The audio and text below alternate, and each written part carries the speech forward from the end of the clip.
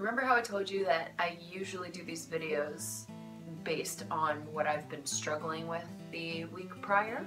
Well, this week is no different because it has been a rough week. Let's talk about being lonely. What's up, y'all? It's Rachel Elizabeth, and you're watching Real Talk with Rach. This series is all about real things, the things that we don't necessarily like to talk about, but we need to discuss because I believe that the things that are hard to talk about are usually the things that lead to deeper healing and self-discovery and purpose and, yeah, all those great things that we're not going to get to if we just keep conversation on a surface level. And Cause Fitness is all about fitness in every aspect of life. And if we don't talk about these things, we can't be about these things because we haven't discussed them, we haven't thought about them and dialogued about them and worked through them. And you know what? I just believe that the hard things are what make life beautiful. So that's a great segue into this week's topic of loneliness. It's funny because even when I don't know exactly what I'm going to talk about and I just pray and ask God to give me the words like he gave Moses and I hit record and something comes out, it usually has to do with something that has been on my heart, at least, even if I didn't want to talk about it at first. And this week's no different. I definitely didn't want to talk about this because, you know what, I don't want to be lonely and I don't want to admit that I'm lonely because I don't want pity. I'm not talking about this so that you guys feel sorry for me. I'm not talking about this because I don't have friends to go be with. That has nothing to do with it. The truth is, the dictionary definition of lonely, it doesn't even come close to describing what real lonely really is. Those of you who've experienced loneliness, which is everyone at some point or another, you guys know that the dictionary definition of just being isolated and not being around people, like that doesn't even come close to describing what true loneliness is. True loneliness is that feeling that you're alone even when you're in a crowded room. It's that feeling of being completely, I don't even know how to describe it. It's like this longing for something, or I just want to be known. But it's more than that too. And yet, those words are revealing in themselves because that is part of it. Let me explain. So, first of all, the struggle is real. I think everyone can relate to this in some degree or another. And it also holds true that you can feel loneliness even if you're in a relationship. So it's not about being single. And man, guys, there's something God has been teaching me about loneliness in this season of my life that is so painful. No joke. So painful and yet so good. This past week, it's been really intense, really intensely painful, to be completely transparent. It's been really a struggle. But this intense loneliness has caused me to reach out to God and kind of do some research on it too. Like, what does God have to say about loneliness? What is it? Is it good? Is it bad? Is it like, did it come before or after the fall? And for those of you who don't know what that means, it just means that in the story of creation, God created the perfect world and created man in this perfect world. And he created woman in this perfect world. And then those perfect people were given free will in order to choose or reject God. And they were given one thing in the entire world as they knew it to avoid. And wouldn't you know it, human nature kicked in and they used their free will to disobey God. And that one act of disobedience in this perfect world shattered the perfection and basically let sin and everything that is the opposite of God into the world. But I wanted to see if God allowed for loneliness or if he didn't and loneliness is a bad thing. Basically, I wanted to know if loneliness was something of God or something of sin. So I had to go to God and I had to do some research to find out which it was. Guess what I found out? There was loneliness in the Garden of Eden before sin entered the picture. Guys, this is huge because, first of all, God is not bad. God is all good all the time, and everything he created is good. But in Genesis 2, verse 18, I believe, it says that God created man, and man was alone, and it wasn't good. God actually said, it's not good for man to be alone. And then he created Eve, Adam's wife.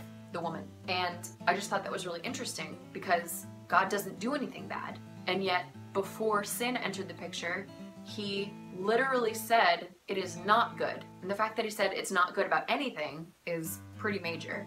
But it was attached to man being alone. And that was really revealing of God's character, because truth is, he created man to be in relationship. He created man to be in relationship with him. He created humans, men and women alike, to experience relationship, because God himself is relationship. In the Trinity, he is innately relationship, just as he is love personified. So it was really interesting to see that he allowed for loneliness before he created woman and before sin entered the picture. So it's saying that there's loneliness, or there was loneliness before sin, which means loneliness isn't necessarily a bad thing, but to just sit in loneliness, it is not good. So for man to be alone, to be lonely, is not good. But it was before sin, so loneliness is not a sin. So if you guys follow so far, hang in there with me. I need you guys to know that the purpose of loneliness was to point us back to God. Now, in that exact verse, it says it's not good for man to be alone, and then God created Eve. I believe that loneliness is actually a good thing when it's viewed in a healthy way. Loneliness can be a bad thing. And before I explain why it's a good thing, let me explain why it can be dangerous. Loneliness, if not used as a reminder to point us back to God, to make less of ourselves and more of him, to glorify him over our own selves and our own needs and our own selfish desires. If it's used to glorify him, to make much of him, to turn our hearts back to him, to remind us of him and how good he is and who he is and what he's done for us, if it's not for that, it will turn us to other people and to other things, and nothing but God can satisfy that desire, that longing that loneliness comes from. Now, this is exactly why you can be lonely, whatever your relationship status. You can be lonely when you're single, the same as you can be lonely when you're married. And hear me right now, you can be more lonely in marriage if you think that marriage is going to be the answer to your loneliness. Only God is the answer for your loneliness. The one who created your soul with that longing is the only one who can fulfill that longing. Before the fall, God allowed for loneliness. He's the one that did that so that you would turn back to him, the only one who can fulfill that longing. Eve was created after God said it's not good for man to be alone, but Eve was created to be Adam's wife, and biblically, marriage is a reflection of the relationship between God and humanity, his people, the ones that know him and he knows them, and it's an intimate relationship. Marriage was designed to point us back to God, and when we're single and we feel that longing, it's to point us back to God. Loneliness is always, regardless of our state, to point us back to God, so it's a good thing.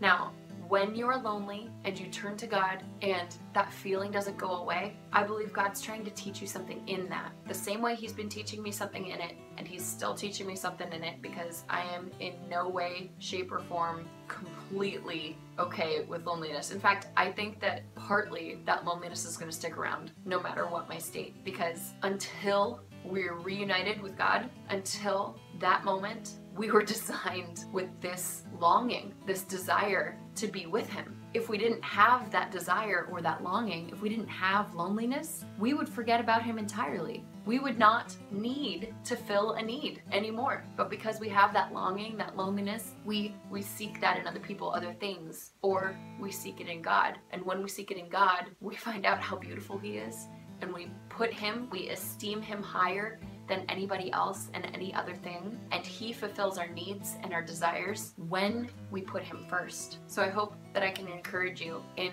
your loneliness, or even in your singleness. Like, this is a really special season, regardless of how it feels, because Lord knows it doesn't feel good, and I'm saying that from personal experience, something I'm going through right now. It doesn't feel good, but it's doing something good. Your feelings aren't what you should base your life or your existence or your wellness on, okay? Truth is, your feelings are not the gauge. Truth is the gauge. And the truth is, God is number one. Bottom line, always, God gets to be glorified. And John 3:30 says, He must increase, and I must decrease. So let's make much of Him and make less of ourselves. And yes, that's gonna hurt, but it's going to glorify God, and He's going to reward that, and He's going to bless that, and He's going to make sure that all of your needs are met and then some. And to Him who is able to do abundantly more than anything we can ask or imagine,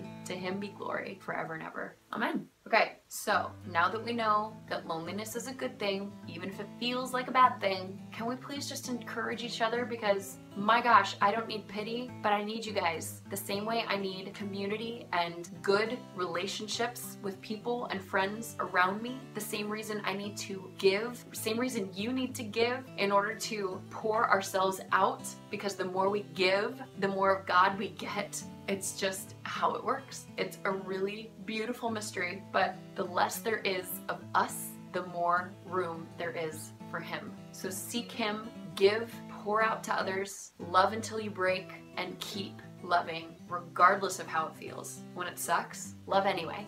When it hurts, love anyway. And remember that God only gave us 2 commandments that cover everything else, and they did not include love yourself. First and greatest commandment, love the Lord your God with all your heart, mind, soul, and love others as yourself. Which means you put God first, other people second, and yourself last. That doesn't mean no healthy boundaries. That means when you're putting God first, you trust Him to take care of you, and then He gives you everything you need, and then some to take care of other people. So it's this beautiful mystery, like I said, but you're never gonna be neglected. Because God says, never will I leave you, never will I forsake you. And He gives you everything you need and more. Everything you need and more. Everything you need and more.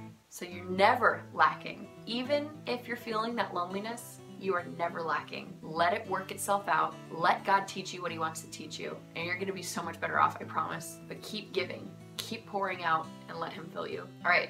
Guys, I love you. I'm praying for you. Have a wonderful week. Let me know if you have any comments, any questions, any topics you want me to cover in the comments below. And if you liked this video, give it a thumbs up. And if you want to support what I'm doing here, the ministry and mission behind Cause Fitness, please visit my Patreon page. I'll put a link over here. And I'll see you next time. Bye.